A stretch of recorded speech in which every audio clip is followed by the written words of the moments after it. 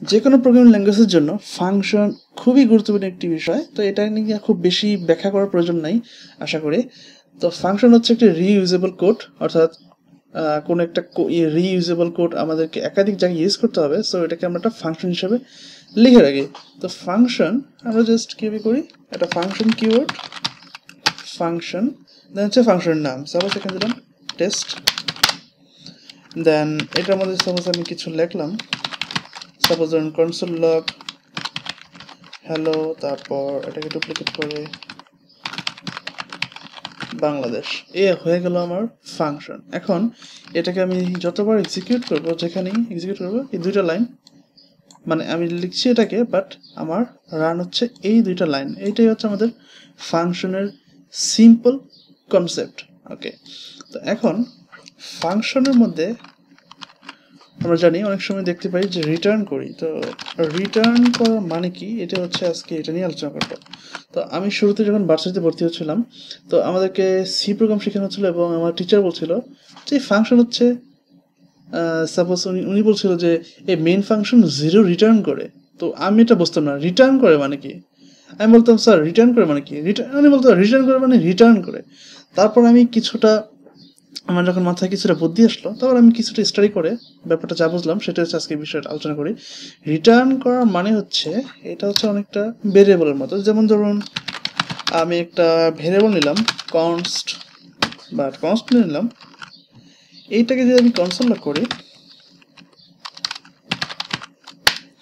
Console log x, এখানে আমাকে output দিচ্ছে 10।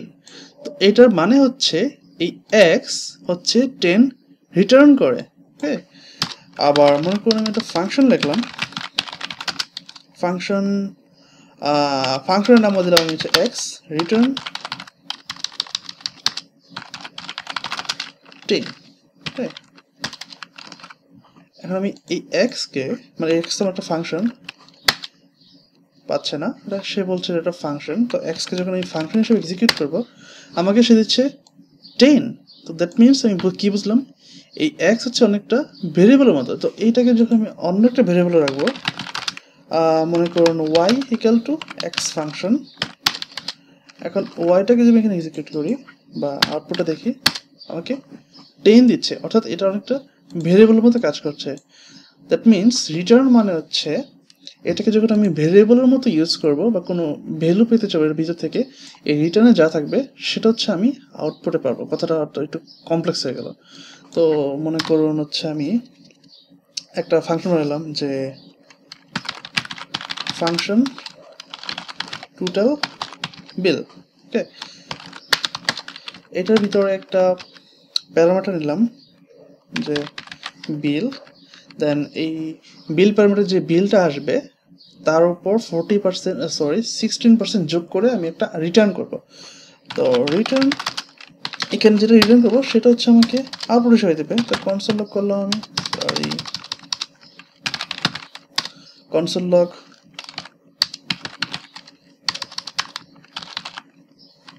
টোটাল বিল, সাপোজ মনে করুন 100, আমি যাই জানি কেন, কারণ আমি এখানে স্ট্যাটিকভাবে রিটার্ন দিয়ে রেখেছি 100। ওকে, তো এখানে তো আমার হচ্ছে এইটার সাথে আমার বিল যা আসবে তার সাথে আমি আরও 16% অ্যাড করব। তো বিল প্লাস, তারপর আপনার যারা ক্যালকুলেশন ভালো পারেন, আমি ম্যাথ খুব ভালো পারি না, ইন্টু 16 ভাগ 100, তো 100 টাকায় 116 টাকা। তো দেখতে পাচ্ছি এই ভ্যালুটা হচ্ছে আমার এখানে রিটার্ন করছে ফাংশনটা। এটাকে আমি উপরে একটা কনস্ট্যান্ট নিয়ে বা আলাদাটা ভেরিয়েবল নিয়ে রাখতে পারতাম, যে বিল with VAT, bill with VAT. Okay, bill with VAT. Okay, and এটাকে যদি আমি কোনো একটা ভেরিয়েবল রাখতাম, সে হচ্ছে ওই ভেরিয়েবলে ওইটার আউটপুটটাই ভেরিয়েবল দিয়ে দিত। সাপোজ কনস্ট আপনার বিল হয়েছে এত টাকা, টাকলা না সরি, এত টাকা।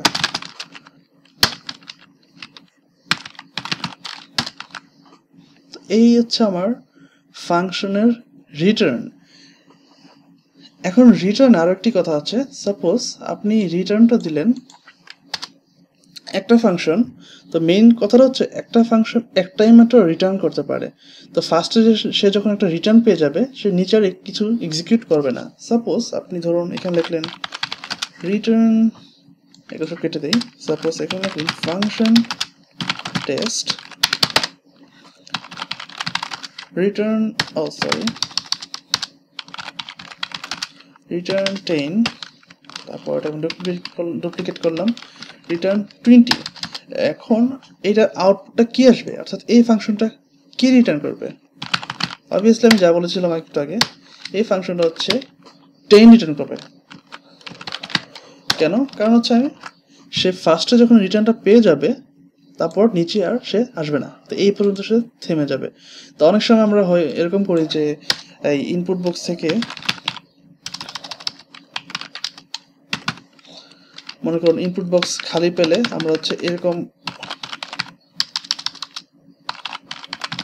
রিটার্ন এই পর্যন্ত থামিয়ে রাখি, অর্থাৎ নিচে সাপোজ অনেক কোড আছে, বা মনে করুন আমরা কন্ডিশন চেক করলাম ইফ সামথিং একটা ভ্যালু পেয়েছি, ভ্যালু যদি না থাকে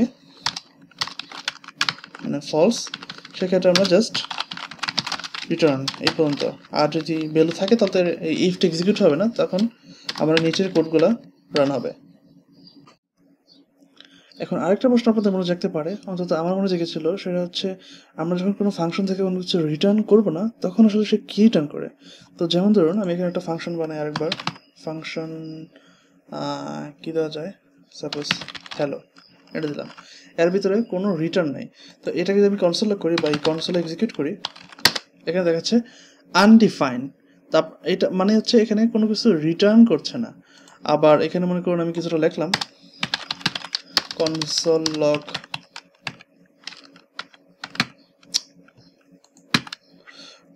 log হচ্ছে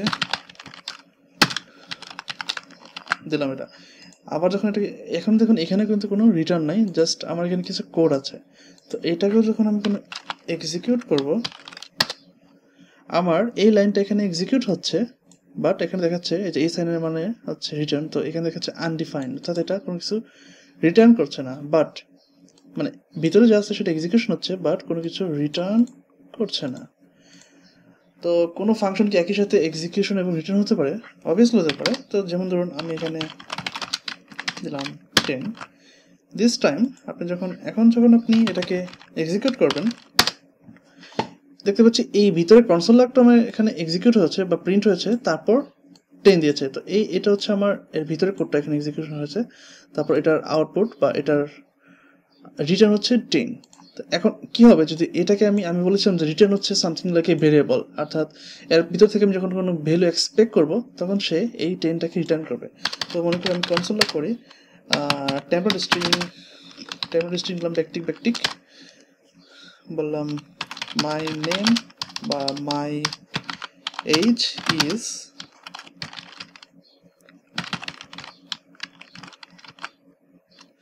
এইখানে আমি ভ্যালু এক্সপেক্ট করেছিলাম এই 10, অর্থাৎ 10টাকে রিটার্ন, সে কিন্তু আসলে 10ই রিটার্ন করেছে। বাট এখানে একটা উইয়ার্ড বিষয় হচ্ছে যে হ্যালো এটা, তারপর আমার স্ট্রিংটা এখানে এসেছে মাই এজ ইজ 10। আবার ধরুন আমি এটাকে একটা ভেরিয়েবল নেই, কি নেওয়া যায়, টিটি, এটাকে এখানে রাখলাম। তো বাট এখানে দেখতে পাচ্ছি যে এইটা এখানে এক্সিকিউট হয়ে গেছে, অর্থাৎ এটা রান হয়ে যাচ্ছে।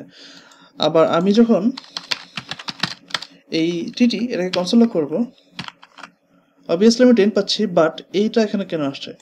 এর কারণ হচ্ছে এই ফাংশনটা বা এই ফাংশনটাকে যখন এই ফাংশন আউটপুটটা যখন আমি এটার মধ্যে রেখেছি, তো শুরুতে সে হচ্ছে আগে এটাকে এক্সিকিউট করেছে, দেন এটা রিটার্নটাকে সে এখানে দিয়েছে। এই এক্স মানে টিটি কিন্তু এই রিটার্নটাই আছে, বাট এটা কিন্তু না, এক্সিকিউশন এটার মধ্যে দিতে পারে না, বাট রিটার্নটা সে এই ভেরিয়েবলের মধ্যে দিয়ে দিল। দ্যাট মিনস আমরা যখন কোনো রিটার্ন করবো রিটার্নটাই সে পুশ করবে, বাট এক্সিকিউশনগুলো হচ্ছে সে সেলফলি পুশ এক্সিকিউট করে ফেলবে।